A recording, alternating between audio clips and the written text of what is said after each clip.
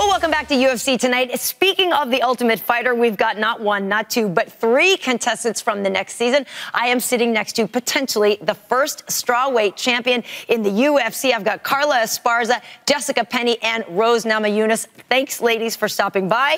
Very excited. Now, I saw you in July at the beginning of the season. You had just gotten to the house. So I want to know, did the experience live up to your expectations now that you've lived through it? I'll start with you, Carla.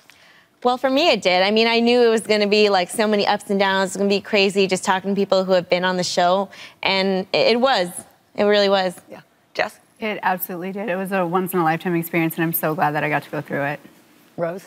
For me, you always hear all these horror stories going into the house, and just a lot of people that I knew had that experience before. But going into it, it definitely opened my eyes to how great of a experience it could be. You know, I feel like I've really grown as a person, and I'm really grateful for it. I'm curious too. Certainly, there's a lot of history between you. The women's division for strawweights is very small, no pun intended. You guys are tiny, but you're fearsome. A lot of history between you. So, Jessica, I'll start with you. Was there anything strange about living in the house with people that you have fought before? It's an experience that I don't think anyone has ever gone through before, and it's definitely not normal to be cooking breakfast next to your opponent and riding in a van next to them and training alongside of them. It's a really intense experience and a little bit overwhelming at sometimes.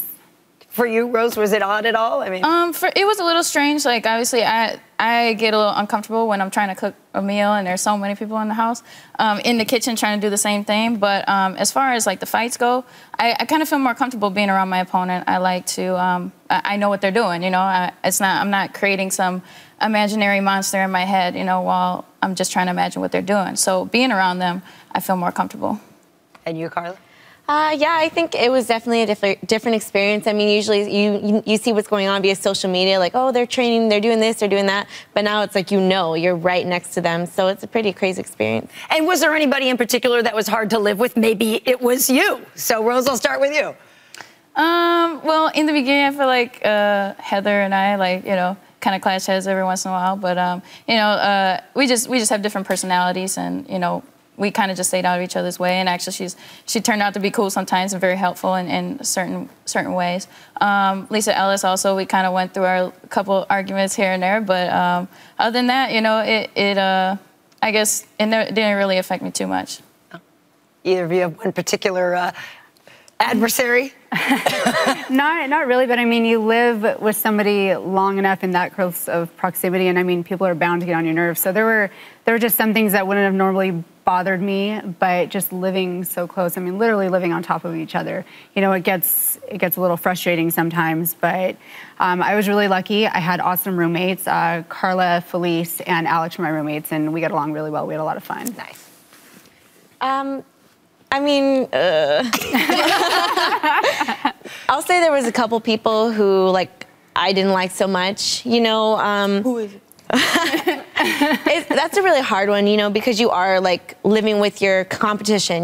There are people do get, competitive, and they get like this and that. So, it's hard to say if that's like, are they bad people? Are they like this? Or is it just like that competitive edge?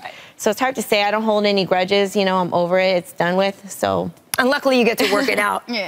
Physically, if you have a problem.